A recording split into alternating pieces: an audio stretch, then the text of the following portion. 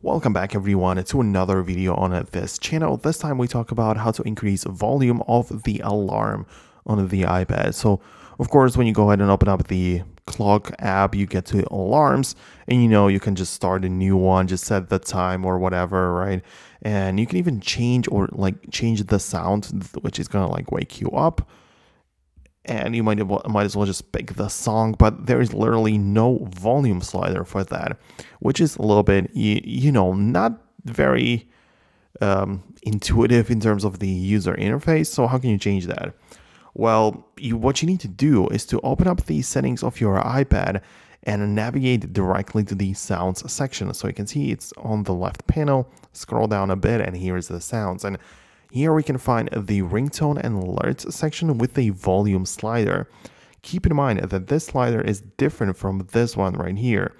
This one is for the volume and stuff that you watch, or what you consume and whatever.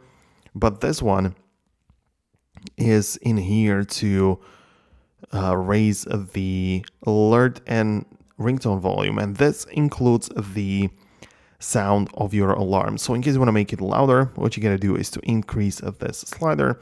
You're gonna get a preview of how loud it's gonna be so you can hear that, and this is essentially how you can change that. You might as well just turn on this toggle for change with buttons, which means that if it's turned on, now the volume buttons are not used to change the volume of the content, but of the ringer. Depends on what you use more. If that's the case, you can keep it turned on. I personally don't like it, so I just keep it disabled.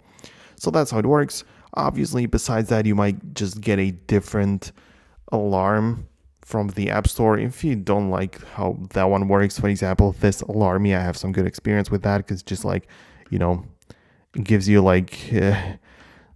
tasks to wake up in the morning. You have to solve equations and stuff. So that one is very interesting. But other than that, there aren't that many options besides just getting a different app, right? So hope you found this video helpful. Hit the thumbs up if you did, subscribe for more, and I'll see you in the next video.